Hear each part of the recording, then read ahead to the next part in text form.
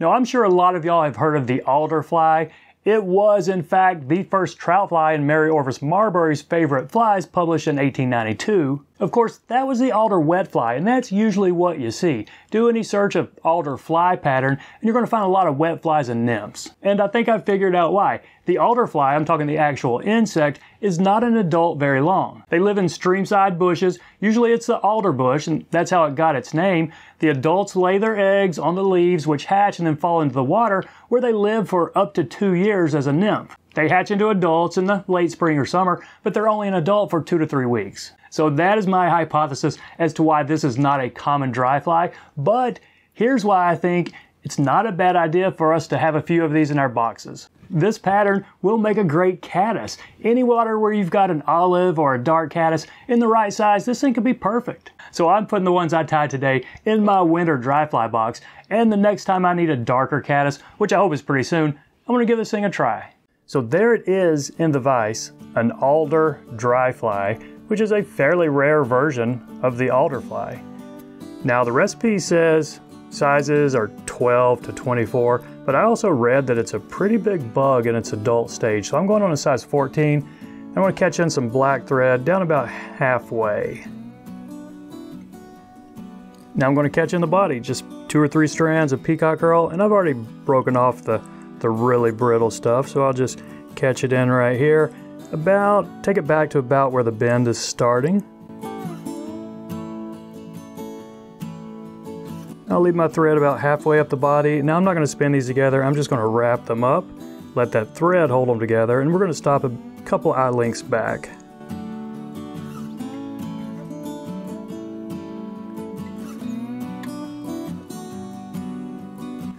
Couple extra wraps to really secure these.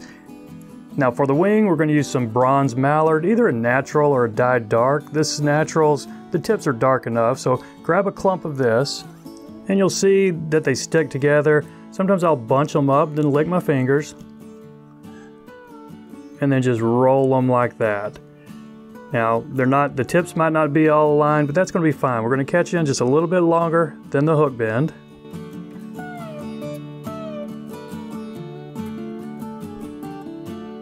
Now you can be the judge if that's enough, or do you want to put a little bit more? Keep in mind, this is not what's going to help the fly float. This is just going to give it some profile. The collar hackle is what's going to help it float. So I am going to catch just a little bit more in right here.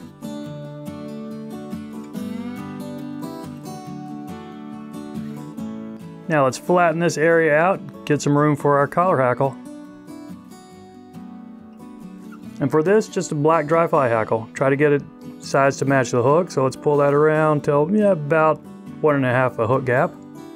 Now I'm going to catch this in just right in front of that wing at the back of my hackle area so I can get a good 4 or 5 wraps here.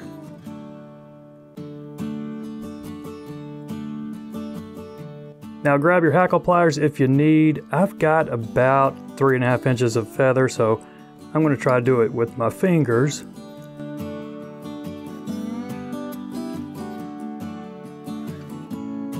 Okay, I was able to make that work because it's not real heavily hackled.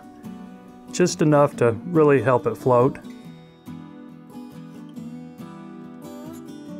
Now let's do a couple of extra wraps here, just make room for our whip finish.